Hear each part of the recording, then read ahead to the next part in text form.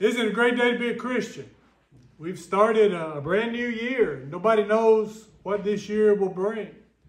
One of my favorite quotes about this is that no one knows what the future holds, but we know who holds the future. And that's what we need to remember this morning. As Christians, that should give us great hope about this year and about whatever time we have ahead of us. Let's look at Acts chapter 1. Acts chapter 1. And we'll begin reading in verse 6. When they therefore were come together, they asked of him, saying, Lord, wilt thou at this time restore again the kingdom to Israel? And he said unto them, It is not for you to know the times or the seasons which the Father hath put in his own power, but ye shall receive power after that the Holy Ghost is come upon you, and ye shall be witnesses unto me both in Jerusalem and in all Judea and in Samaria and unto the uttermost part of the earth. And when he had spoken these things, while they beheld, he was taken up, and a cloud received him out of their sight. And while they looked steadfastly toward heaven as he went up, behold, two men stood by them in white apparel, which also said, Ye men of Galilee, why stand ye gazing up into heaven? This same Jesus which is taken up from you into heaven shall so come in like manner as ye have seen him go into heaven. The Moody Bible Institute is an organization, I think it's headquartered in Chicago. They operate a home for mentally challenged young people. And this children's school, one day the head of the Moody Bible Institute, a man named Joseph Stowell, came and he was touring this home for children. And he noticed there were handprints all over the windows. And he asked, why are there all these handprints all over the windows? And the director of the school says, well, the children here love Jesus, and we told them that Jesus was coming back one day, and every once in a while they just go and look up in the sky, look at the window, because they're ready to see Jesus. They're ready for him to come back, and so they're anxious for his return. And that's pretty much what the disciples were doing in our text this morning. Jesus went up into the clouds, and they were standing there watching him, and then the angels came and said, why are you standing there? I had to put the title of the sermon in the bulletin a little early this week because we were out of town. And the more I thought about it, I wish I'd have changed it. Back in Facebook and online, I think I'm going to call this sermon, Why Are You Standing There? Or Don't Just Stand There. That sounds pretty good. Don't just stand there, because that's what the angel was really telling the disciples. He said, Ye men of Galilee, why stand ye gazing up into heaven? You see, it's kind of like the angels were telling the disciples the same thing that the children were looking up in the sky because they wanted Jesus to come back. The disciples were looking up in the sky because they didn't want him to leave. And the angels said, don't just stand there. Jesus told you got something to do. They weren't saying you're wasting your time looking up in the sky. They're saying you need to get busy. Peter was there that day. He was one of the men that was standing looking up. Let's see what he said about it. Go to 2 Peter chapter 3. 2 Peter chapter 3, beginning in verse 10. Peter said this, But the day of the Lord will come as a thief in the night, in which the heavens shall pass away with a great noise, and the elements shall melt with fervent heat. The earth also and the works that are therein shall be burned up. Seeing then that all these things shall be dissolved, what manner of person ought ye to be in all holy conversation and godliness, looking for and hasting unto the coming of the day of God, wherein the heavens being on fire shall be dissolved, and the elements shall melt with fervent heat. Nevertheless, we, according to his promise, look for new heavens and a new earth, wherein dwelleth righteousness. Wherefore, beloved, seeing that ye look for such things, be diligent that ye may be found of him in peace, without spot and blameless. Mark this. We're going to come back to this chapter a couple more times during the lesson. But Peter said, it is good that Jesus is coming back. He said it's a good thing. In fact, the Bible tells us it's going to be a great thing. Go to 1 Corinthians chapter 2. 1 Corinthians chapter 2, verse 9, Paul says this, But as it is written, eye hath not seen, nor ear heard, neither have entered into the heart of man the things which God hath prepared for them that love him. Paul said, you don't have any idea. It can't be told what's waiting for you, what's going to happen. let's see what God has prepared. Look at the book of Revelation. Revelation chapter 21. Beginning in verse 3. We're told that when Jesus comes again, there'll be a great voice out of heaven saying, Behold, the tabernacle of God is with men, and he will dwell with them, and they shall be his people, and God himself shall be with them and be their God. And God shall wipe away all tears from their eyes. There shall be no more death, neither sorrow nor crying, neither shall there be any more pain, for the former things are passed away. And he that sat upon the throne said, Behold, I make all things new. God's going to make everything new. Let me ask you this. How many of you like the house where you're living? Okay, I like our house. It's comfortable. It's very appropriate for us. But if a wealthy man came up to me tomorrow and said, I tell you what, I'm going to buy you a brand new house. It's going to have a 2-car garage attached to it, have a fully equipped workshop, you have all the tools you want. It's going to have bedrooms big enough and enough bedrooms for all your kids and families to come and visit with you whenever they want. It's going to have enough storage space to put all the things that have been accumulated over 46 years of marriage. If somebody came and made me that offer, I'd take them up on it. It's not that I don't like my old house, but that just sounds like something that's a whole lot better. Now, it's not that I don't appreciate what I've got. It's just that something that's all new would be better, and that's what the book of Revelation is telling us. When God comes down, he's got something new. He's got something better. He's going to take this rundown shack that I'm living in right now, and he's going to give me a mansion. It says he's going to make everything new. And 1 John chapter 3 makes it even clearer. Look at 1 John chapter 3, verse 2. John says, Beloved, now are we the sons of God, and it doth not yet appear what we shall be, but we know that when he shall appear, we shall be like him, for we shall see him as he is. We're going to be like Jesus. But what's Jesus like? Well, Jesus is powerful, and Jesus is immortal, and Jesus is all-knowing. Jesus is not ever going to die. My body's mortal. My body's going to fall apart one day. I'm going to get sick. I'm going to die. But for the Christian, that's not really going to be a problem because Jesus is coming back, and all things are going to be made new. You might not have ever heard of a man named Stuart Hamblin, but I think you probably heard about the song he wrote. Stuart Hamblin and a friend were out hunting one day, and they're out in the woods, and they came upon this old shack. And there was a dog laying on the porch of that shack. And they looked, and the dog hadn't been fed in a couple of days, and it's pretty obvious. And Stuart turned to his friend and says, Whoever lives there is dead. And sure enough, they went inside the old house, and there they found the man's body. And Stuart Hamblin wrote a song about that experience. He said, This old house once knew my children. This old house once knew my wife. This old house was home and shelter as we fought the storms of life. This old house once rang with laughter. This old house heard many shouts. Now she trembles in the darkness when the lightning walks about. Ain't going to need this house no longer. Ain't going to need this house no more. Ain't got time to fix the shingles. Ain't got time to fix the floor. Ain't got time to oil the hinges nor to mend the window pane. Ain't going to need this house no longer. I'm getting ready to meet the saints. Just like the day came that that old man didn't need that house anymore, the day's coming when we're not going to need this earthly body that we're living in anymore. We're going to be changed. Look at 1 Corinthians chapter 15. 1 Corinthians chapter 15 and begin down in verse 51.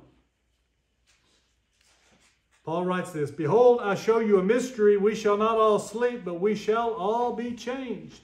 In a moment, in the twinkling of an eye, at the last trump, for the trumpet shall sound, and the dead shall be raised incorruptible, and we shall be changed. For this corruptible must put on incorruption, and this mortal must put on immortality. So when this corruptible shall have put on incorruption, this mortal shall have put on immortality, then shall be brought to pass the saying that is written, Death is swallowed up in victory. We could go on and on about all the great things that are going to happen when Jesus comes back.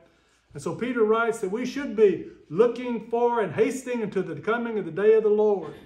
Hasting the day means we should be excited about it. We should be anxious for the Lord to return. But not everybody is. Not everybody's anxious about the Lord coming back. You may have seen this. I never watched any of this show. I saw the advertisements back in 2005. NBC had a TV show they called Revelations.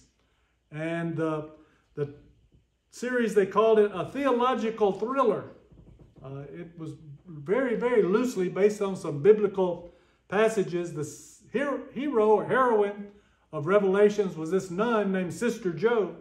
And Sister Joe was examining strange phenomenon that were related to biblical prophecy.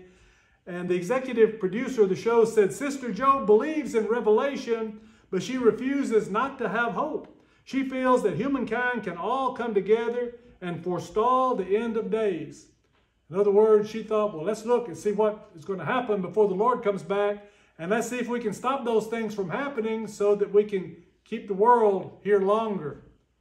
Why would anybody want to do that? We've just read about all the wonderful things that are going to happen to God's people when the Lord comes back.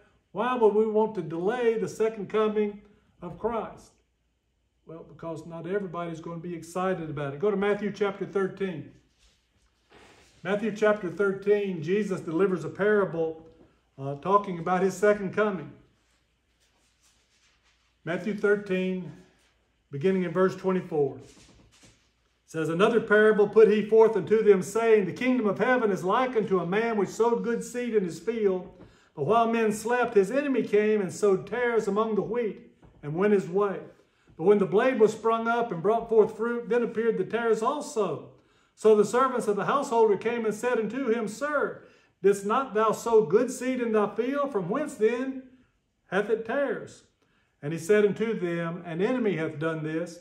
The servant said unto him, Wilt thou then that we go and gather them up? But he said, Nay, lest while ye gather up the tares, ye root up also the wheat with them. Let both grow together until the harvest, and in the time of harvest I will say to the reapers, Gather ye together first the tares, and bind them in bundles to burn them, but gather the wheat into my barn. And then down in verse 37, he explains what that parable meant. Verse 37 says, He that soweth the good seed is the Son of Man. The field is the world. The good seed are the children of the kingdom, but the tares are the children of the wicked one. The enemy that sowed them is the devil. The harvest is the end of the world. The reapers are the angels. And therefore the tares are gathered and burned in the fire. So shall it be at the end of this world. The Son of Man shall send forth his angels. They shall gather out of his kingdom all things that offend, and them which do iniquity, and shall cast them into a furnace of fire. There shall be wailing and gnashing of teeth. Then shall the righteous shine forth as the sun in the kingdom of their Father. Who hath ears to hear, let him hear.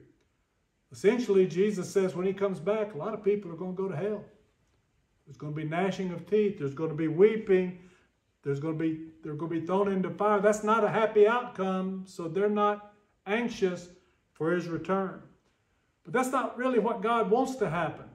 Go back to that passage in 2 Peter chapter 3. 2 Peter chapter 3. This time go back up one verse earlier to verse 9. Peter says, The Lord is not slack concerning his promise, as some men count slackness, but is long-suffering to usward, not willing that any should perish, but that all should come to repentance. God doesn't want anybody to be lost. God doesn't want anybody to perish. God wants everybody to be part of his kingdom, so he's patient with us. And he gives us time, hoping that we'll repent and that we'll get to others people that we love to repent and to change. But God understands not everybody's going to do that. Jesus warns us about that in Matthew chapter 7. Matthew chapter 7, verses 13 and 14. Enter ye in at the strait gate, for wide is the gate, and broad is the way that leadeth to destruction, and many there be which go in thereat. Because strait is the gate, and narrow the way which leadeth unto life, and few there be that find it. Why would anybody choose the wrong path? Well, because it's broad, and it's easy, and it's wide. Have you ever heard the phrase that you need to be more broad-minded? What does somebody mean when they tell you need to be broad-minded? Well, it means you need to be more open to other people's opinions and other people's lifestyles, the way that other people want to live their life. You remember back when Duck Dynasty was a big hit on television? Everybody was excited about the Robertsons and Duck Dynasty. And then Phil said something that got everybody upset. He was suspended from the show for a few days because of his comments. Do you remember what Phil Robertson said that got everybody so upset? He said that homosexuality is sin. And that's what he said. Because of that, he was labeled as a narrow-minded bigot. Now, don't get me wrong. Bigotry is evil. Bigotry is wrong. We shouldn't be a bigot. The Webster says a bigot is one who regards or treats the members of a group, such as a racial or ethnic group, with hatred and intolerance. And as Christians, we're not supposed to hate anybody. We're supposed to love everybody. But let's just be just as clear about this. God calls us to be narrow-minded when it comes to some things. There are some things that as Christians we shouldn't accept. That means that as Christians we should be willing to call sin, sin. Because that's what it is. But the world's not comfortable with that. The world wants us to be broad-minded. And if we don't have an attitude that lets everybody live their own life, and we're not willing to support them in that, encourage them in that, then we're wrong, and that's not what God says. God says, don't be deceived. There's going to be a time coming, and you need to make sure that you're living your life the way that the Word tells you that you need to live, or you're going to be punished. I've been blessed to be able to go to Mount Vesuvius in Italy. If you ever get a chance to go, you need to go. It's a wondrous thing to see. Mount Vesuvius is a volcano, and it erupted in the year 79 AD. And the cities of Pompeii and Herculaneum were completely destroyed. But something about that volcanic eruption is that the ash that spewed forth out of the volcano covered all the people and all the things there. And when the archaeologists came, they were able to go back. Now, the bodies that were covered had long since decayed, but the lava and ash had hardened around them and made these forms. And they were able to pour plaster into those molds and see what the people looked like. And they could recreate all of these scenes they'd seen. Some of these I've been able to see, some of them I haven't, but I read that there were places where the owners of a house were storing all their valuables in a well, and they fell in the well before the volcano erupted.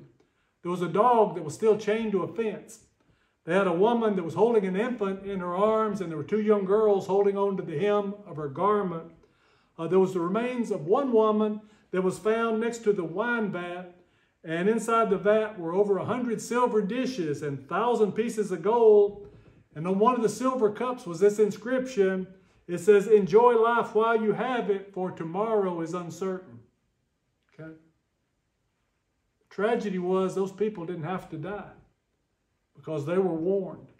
For weeks before the volcano erupted, there had been rumblings and earthquakes. There had been smoke pouring from out the top of the mountain. They realized that something bad was going to happen, but they didn't want to give up their livestock. They didn't want to leave their homes and their valuables behind, so they kept on living the way they'd been living, even though they could see that something wasn't right. There was a problem coming on. They'd been warned, but they didn't respond to the warning. The same way, when Jesus comes again, there's going to be some terrible things happen, but we've been warned. We've been told what's going to happen. Don't just stand there. That's the message of the lesson today.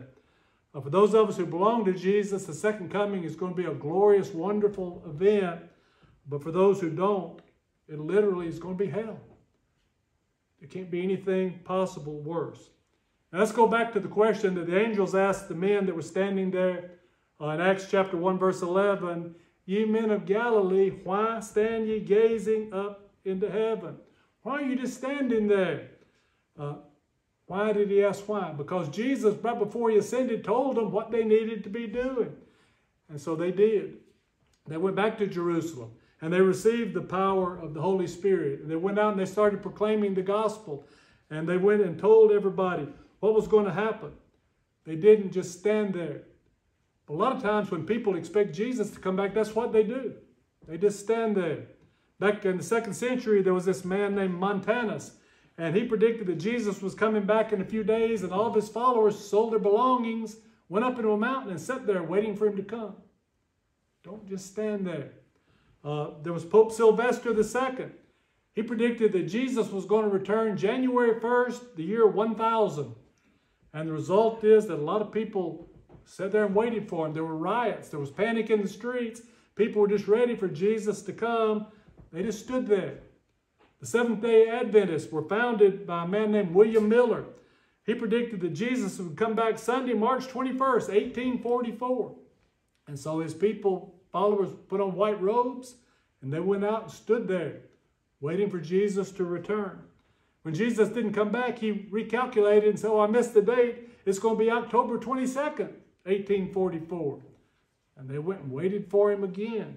The point is that when you think you know that Jesus is coming, the natural reaction is to just stand around and wait for him to come.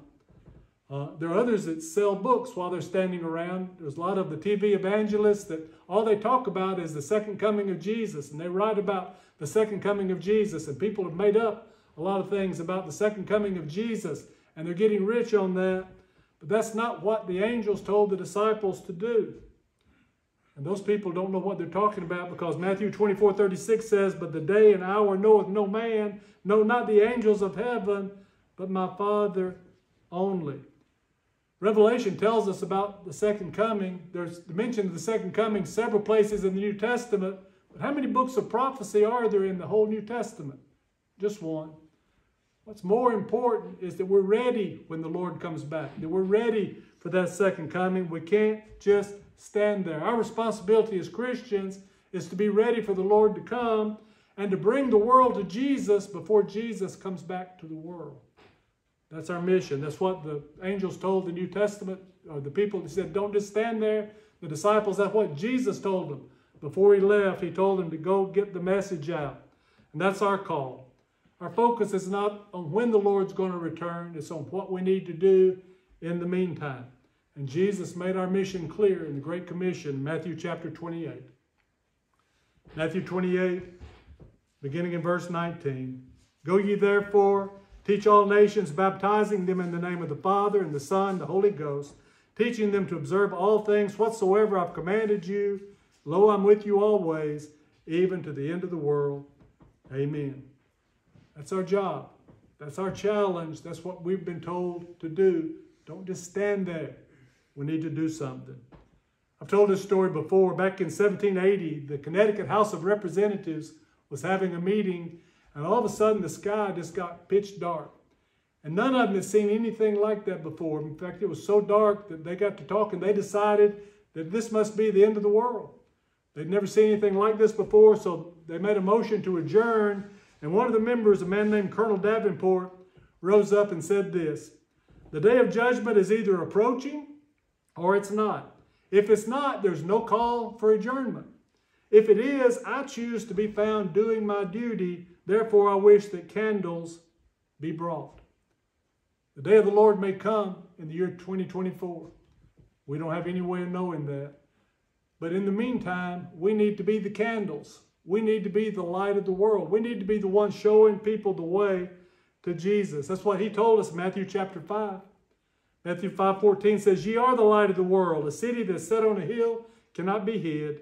Neither do men light a candle, put it under a bushel, but on a candlestick, and it giveth light to all that are in the house. Let your light so shine before men that they may see your good works and glorify your Father which is in heaven.